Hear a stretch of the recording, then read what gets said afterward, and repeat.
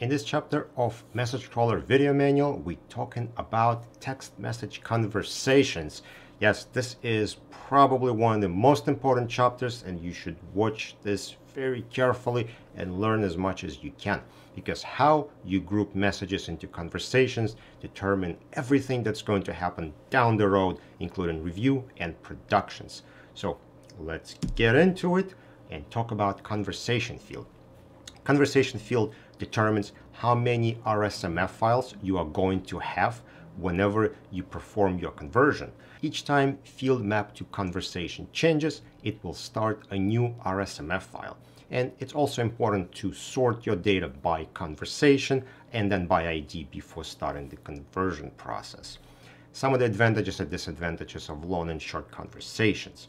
If you have a long conversation, let's say you take entire Slack chat room and you put it into one giant RSMF file, well, that'll be great for review because all reviewers have to do is scroll down and keep going, and they can just read all the conversations. However, when you get to production stage of your project, well, you may not want to produce all the messages that are present. So what reviewers have to do is convert the document to an image and redact any messages that they don't want someone else to see.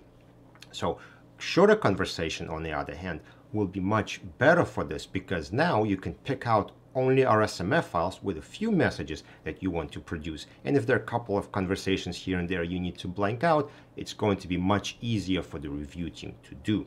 The downside of this is, of course, you're going to have more RSMF files, so reviewers will have to click on the next button more times, which may or may not be a big deal. Now, some applications will generate conversation or group identifier for you. For example, Oxygen Forensics Relativity Expert generates a thread ID for you. ESI Analyst, they generate multiple thread IDs for you, and you are, of course, welcome to use those thread IDs or conversation identifiers to group your messages together. You can use Room ID or Slack ID or Google Hangout Chat ID, but in my experience, those conversations tend to be too long, and I find that it's a good idea to break those up by date. And because of that, you can create conversation threads yourself inside Message Crawler. And there are two distinct ways that people have been using creating conversation feature. They would either use your room ID and a day to create multiple RSMF files. So each day per room or per conversation will be a separate RSMF file. The second way people have been using Message Crawler to create conversation identifier is by doing name analysis. So we can take name from and to or multiple participants, and we can figure out unique combinations of people who were talking to one another. So let's say you get 3 or 4 people and they're all talking to each other, but they're not necessarily have same from and to because they send in messages back and forth. So what Message Crawler can do is it can identify this unique combination of people, and the way it'll do it is it'll take all the names from multiple fields, combine them all into one field, sort them alphabetically, remove all the duplicates, and generate hash on that. And that's going to be your conversation identifier, which will group a unique number of people having conversation with one another. And that's been very helpful whenever you get these data dumps from multiple sources that don't really have a well-defined structure where you can have messages on top, bottom, left, right. So they're all mixed together. And using name analysis is a great way to figure out who's talking to who. You put it into meaningful conversations that reviewers can actually make sense of. So what is the tool that we're going to use to generate conversation? Well, when you load data from Slack or Bloomberg, you will get a conversation ID generated for you, but this is how you can take it further. And here we have 3 fields or 3 criteria you can specify to generate a conversation. You don't have to use all 3. You can use just 1 or 2 or all 3. So number 1 is we can use a static field. So room ID, channel name, and so on. We can also combine that with a date, which is item number 3 on the PowerPoint. So you can pick whichever field has a date, like a timestamp, and you can apply a format mask to it. So in this case, the format mask is a D, which means it's going to take month, day, and year. So it's going to shorten down to a day. And what we will get here is a combination of a channel name plus a date, which is what we were talking about before. However, you can look up at the date format help, and you can look up other format masks you can use. So maybe you want to format down to a month. So this way you get all the conversation per channel within that month. And you can get really creative with these date masks to figure out how you can group messages together. Now the section in the middle where you have names, this is where you'll pick from and to. And this is where we'll perform this name analysis, where we'll combine names together and figure out unique combination of names. You don't have to do this. You can just go to step 1 and 3, or you can use all 3 at the same time, or you can just use step number 2. Now, moving on to the right side of screenshot here is apply from parent. Whenever you create a conversation, you want to push it down to attachments. So if you have a field, let's say record type, that has a value of attachment, this way those values will be carried over to the attachments and all will be kept together, so you'll be able to perform sorting and your families don't fall apart. Text cleanup. This is an interesting tool where you can apply a regular expression to remove any unusual characters. One use of it was if you want to just have phone numbers. Let's say people have different names and sometimes phone numbers could be +1 or without a plus. Well, you can use this feature to strip out all the names and just leave phone numbers, and then perform your name analysis on just the phone numbers, which may give you better results.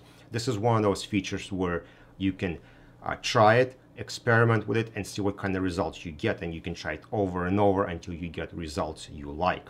And to help you with that, we have an option called conversation output. Normally, conversation will return you a hash value based on the data that's going in. But if you check this checkbox, what you will get on the output is the actual string that was created from all these fields, from the name analysis, from the static field, from a date. All that thing will be put together into one long string and output to a field. This way, when you run this tool and something does not look how you want it to look, or you're trying to understand why does it look like that, you can go to that field and you can look and understand what is actually happening during conversion process. Are you not selecting the right date field, or you're not using the right mask, and so on. So now with theory out of the way, let's jump to demo and play around with this generate conversation tool ourselves and see if we can make some conversations. All right, here we have message crawler, we have some data loaded. Let's go into data tools and go to generate conversations. Now here we can do a few things to generate our conversation. The easiest one would be to use a timestamp. So if we're in a timestamp, we can format it down to a day, and I'm going to select my record type. If that is ever an attachment, I want my conversation to be pushed down to the attachments. So let's just do a timestamp, generate conversation. And now if I'm going to go all the way here, we see that our conversation is the same for all the dates and the timestamp, so all the day. And then once we get to our different day, 12/5, our hash value changes. So this is how we can create a conversation based on just the day. Now let's try generating a conversation based on unique number of participants in the conversation. So we're going to select from, to, and again, I'm going to select my record type. I'm going to generate a conversation. So now we see that our conversation names are kind of jumping around. So let's do a quick sort. I'm going to do generate conversation, and I'm going to sort it by ID as well. All right, so let's scroll over to the right. And in fact, let's move our conversation over. All right, I expanded our columns so we could easily see what's going on here. And if you look, we have a conversation between these two fictional people, and the conversation is going back and forth. So we have different from and to names. However, our conversation is the same because those are the same people who are talking to one another. And if we scroll down, we'll find that the conversation ID changes because we have different people who are talking to one another. And same thing happens further down. All right, so now instead of breaking our conversation by date, we are breaking it up by unique participants in the conversation. And if we choose to, we could actually combine the two. And if we go back to our generate conversation, we can go to from, to, we can pick our timestamp, Again, we're going to apply a record type, generate conversation. And now if we look here, we should see our conversation change if it goes over a day. And in our case, it may be a little bit more difficult to spot because we only have 2 days in our collection, 12.4 and 12.5. Actually, we will see that right here where we have conversation between these 2 people, but on a different day. And those get a different conversation identifier based on a day when they were talking to each other. Now, if we had a room ID or some kind of static field, we can pick that from here, which we don't have in this example, but I'm sure you can understand how that works. You simply pick that field and it will be used as one of the deduplication criteria. Now let's take a look and see what happens behind the scenes when we perform this operation.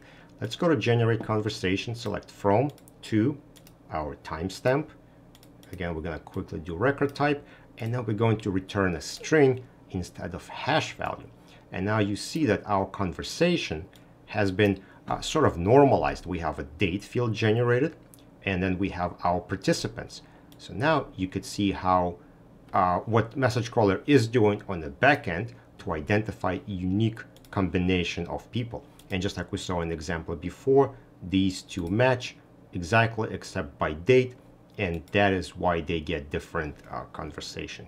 And lastly, let's see how we can strip out the names and only leave phone numbers. So let's go back to my from, to. We're going to skip the date. We don't need it this time. We're going to say remove character from regex, and we are going to do I'm going to look it up from here. So we're just going to say 0 through 9. All right, so these are the characters we are leaving. Again, we're going to make sure we get a record type and that checkbox. And now you see that we're only looking at phone numbers. And this person doesn't have a phone number, they have an email address. So this would not be a good idea to use for somebody with an email address, because now we just have number 2 left.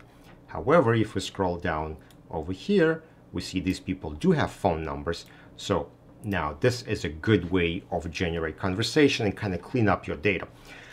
Point here is you have to know your data. So if you have email addresses, you may not want to use this, or you may get bad results. And you have this option of outputting the actual values instead of hash values, so you could visually see what's going on. If you were to just hash this, you may get a hash value which may or may not work, but you would not know why it works or it does not. So returning the actual string is helpful in you trying to figure out what the conversation is. Now, the final point about conversations is, well, conversations are not easy. There is no one-click solution to your conversation. Data comes in different forms and sizes. You can have phones, emails, things formatted differently. You can also have rooms that may be busy or there may not be. So there is no way to just say, okay, we're going to do it one way and do it for every project. If you're working on the vendor side, you're perhaps an analyst or project manager, well, in my opinion, it's part of your job to look at the data, analyze, and figure out the best way to present it to your client. If you see a Slack chat that is pretty much nothing is happening in it, and maybe people go in there once a week and there are a couple of messages here and there, well, you don't want to break it up by day. It will make no sense whatsoever. However, if you have a room like tech support where people messaging all the time, then yes, that does make sense to break it up by day. In fact, maybe you even want to break it up by hour. So it is up to you to understand data that you're dealing with and figure out the best way to present it to your client. All right, if you have any questions about this, feel free to email me, nick@hashtaglegal.com, and I will see you in the next chapter of this video manual.